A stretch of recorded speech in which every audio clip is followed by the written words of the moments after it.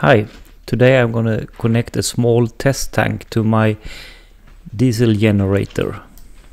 The generator is a GB 6500 DC3 and the extra tank is for testing different biofuels like rapeseed oil and stuff like that.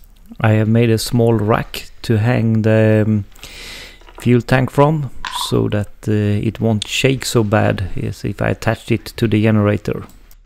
I start with removing the fuel hose from the tank down to the diesel pump, and it's held only by a clip, so it's easy to remove. I remove the hose and shut off the fuel.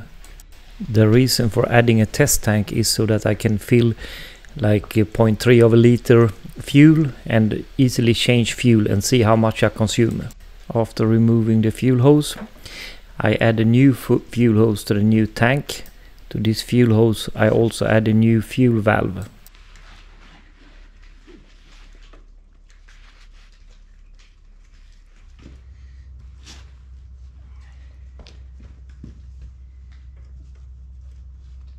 After connecting the new fuel hose, I connect the bleed hose from the fuel injector.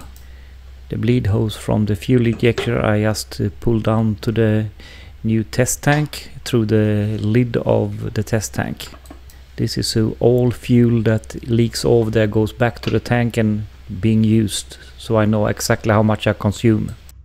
When running the test, I will add about 0.3 liters of diesel fuel, run it and measure how many kilowatts I get from it. After that I will empty this small tank and fill it with, in this case, rapeseed oil will be the first test. Then I will test several of fuels.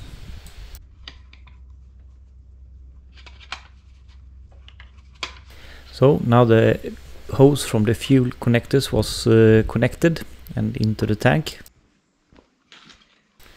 Now the test tank is complete, so I will fill it with like 0.1 liter of diesel fuel to test. There will be some problems, of course, with air in the fuel system.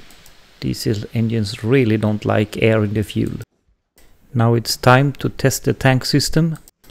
I run the fuel pump a little before I hit the run lever to see if it starts.